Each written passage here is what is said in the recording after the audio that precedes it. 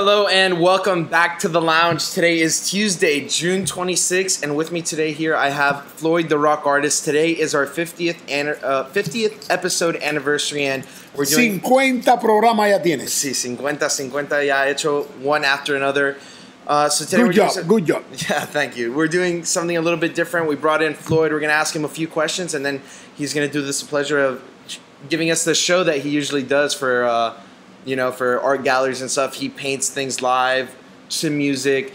He's in his name, Floyd the Rock Artist. Your interview is different interview. Your energy is different. Your vocabulary is different. Así que good. Yeah, all right. So first couple questions. So how did you get into the art industry? Bueno, desde muy pequeño empecé a hacer arte en mi natal ciudad Camagüey, en Cuba, pues soy cubano. Y bueno, ahí empezó un proceso de crecimiento a nivel artístico hasta que llegamos a los Estados Unidos, empezamos a estudiar teatro por 5 años y nos metimos en el mundo del arte y el performance. Y bueno, eventualmente empezamos a hacer show para la televisión, hicimos American in la Arena 2 veces, hemos trabajado con artistas bastante importantes porque mezclamos la música con el arte. En el caso mío me inspiro en la música en vivo para hacer mis cuadros con energía, movimientos corporales y demás.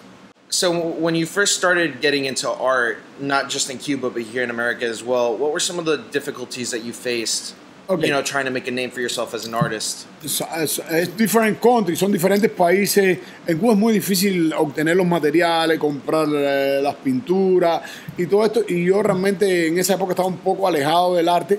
Pero cuando llego a Estados Unidos, como todos los beneficios de un gran país, hay de todo. Empiezo a comprar material, empiezo a pintar y participar en diferentes exposiciones. Hasta que un día se me dio la oportunidad de hacer un performance. Ya yo venía de estudiar teatro algunos años. Se me dio la oportunidad de hacer un performance con una banda de rock en esa época que se llamaba Armament.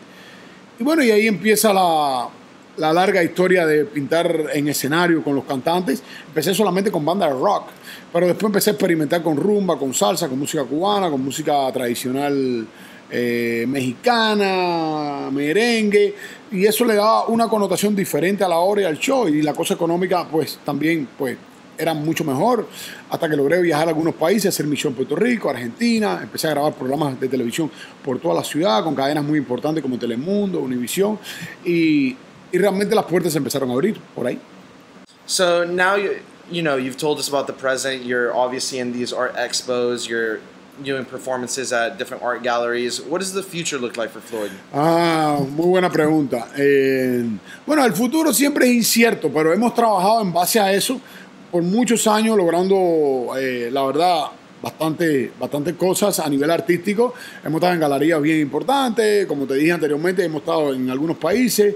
Hicimos Univisión, Primer Impacto, que es un programa que se ve en toda América Latina, México y Estados Unidos. Me sacó una nota de 4 minutos donde refleja un poco lo que hago y la línea de ropa que estoy sacando al mercado también. Si la pueden ver aquí, es parte de la línea de ropa, diseño de Isabel López y arte de Floyd. Y el futuro, bueno, tengo mucha esperanza en el futuro porque estamos haciendo muchas cosas, así que esperemos que el arte que estoy haciendo pueda tener una amplitud que pueda llegar a todo el mundo, porque arte para todos es importante. So tell me a little bit about the clothesline that you're coming out with. Ya. Esto es los nuevos t-shirts de la línea de ropa Art Collection, que es diseño de Isabel López y arte de Floyd. Venimos con una nueva colección de t-shirts, todo arte mío y diseño de Isabel, con vestidos, corbatas, tenis y todo lo que tenga que ver con el fashion a nivel mundial, porque estamos marcando la diferencia también en ese sentido. Así que esperemos por todas las redes sociales todo lo que viene con esto. ¿Y todavía no están en venta o ya se pueden? Sí, ya están en venta. Floyd Heglish en Facebook, y me pueden buscar, y por ahí por mensaje privado me ponen, y ya están en venta los t-shirts. Sí. Cool. All right, so one more question, Floyd. Okay. I've heard that you were at the launch party for Enrique Iglesias' newest music video with December Bueno and Misha. And Misha. Yeah. So tell me a little bit about that. How'd that happen? Bueno, realmente, no tengo el honor de conocer a Enrique Iglesias, pero a December Bueno, que es su compositor principal y es el autor de las canciones más importantes, Bailando, súbeme a la radio, y ahora en este caso nos fuimos lejos, me invita a abrir el show, a abrir el lanzamiento del video con mi show pintando en vivo en Flamingo Cider Bar en la ciudad de Brickell, acá en Miami, y realmente fue tremendo porque estaba Universal Music, Sony Music, estaban todas las cadenas más importantes de televisión de Miami, y para mí abrir el lanzamiento del video con mi show pues fue bastante importante, tuvo muy buena acogida.